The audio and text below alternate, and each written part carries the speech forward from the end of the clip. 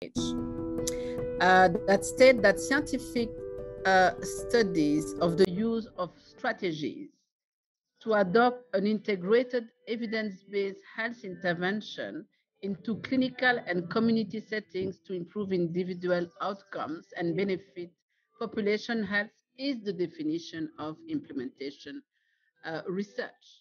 Evidence-based intervention to solve a problem.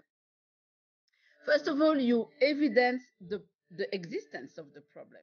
You evidence what science in general have already found as evidence-based intervention to solve it. And now you study your context. My context is not the same as in Brussels or in Accra.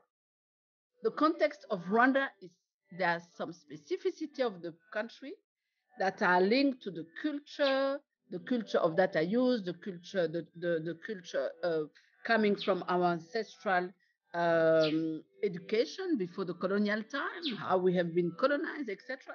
The context will help us to decide what strategy to use or what strategy to transform to implement efficiently the evidence-based intervention known to solve your problem. We know the evidence-based intervention. We know how some countries have implemented that with success.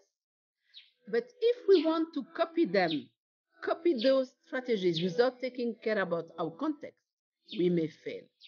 And many African countries and others, even in Europe, when you say that they try to increase the uptake of HPV vaccine, they didn't succeed so well, just because there are some contextual factors that are neglected.